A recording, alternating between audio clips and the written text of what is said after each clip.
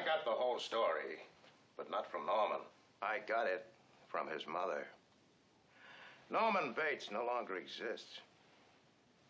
He only half existed to begin with. And now, the other half has taken over. Probably for all time. Did he kill my sister? Yes. And no. Well, now, look, if you're trying to lay some psychiatric groundwork for some sort of plea, this fellow would like to cop this.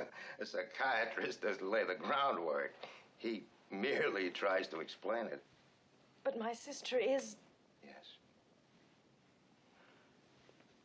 Yes, I'm sorry. The private investigator, too. If you drag that swamp somewhere in the vicinity of the motel, you'll...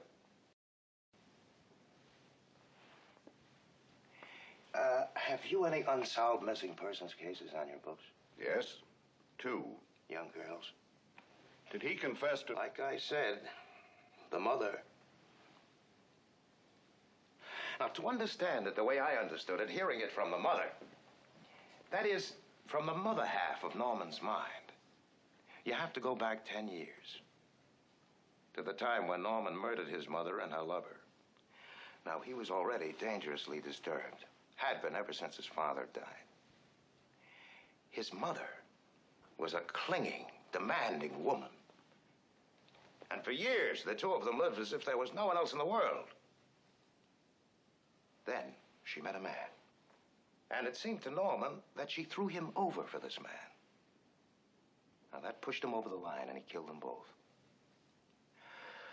Matricide is probably the most unbearable crime of all. Most unbearable to the son who commits it. So he had to erase the crime, at least in his own mind. He stole her corpse. A weighted coffin was buried. He hid the body in the fruit cellar. Even treated it to keep it as well as it would keep. And that still wasn't enough. She was there. But she was a corpse. So he began to think and speak for her. Give her half his life, so to speak. At times, he could be both personalities, carry on conversations. At other times, the mother half took over completely. Now, he was never all Norman. But he was often only mother. And because he was so pathologically jealous of her, he assumed that she was as jealous of him. Therefore, if he felt a strong attraction to any other woman, the mother's side of him would go wild. When he met your sister, he was touched by her, aroused by her. He wanted her. That set off the jealous mother, and mother killed the girl. Now, after the murder, Norman returned as if from a deep sleep. And like a dutiful son, covered up all traces of the crime he was convinced his mother had committed. Why was he dressed like that? He's a transvestite. Not exactly. A man who dresses in women's clothing in order to achieve a sexual change or satisfaction is a transvestite. But in Norman's case, he was simply doing everything possible to keep alive the illusion of his mother being alive.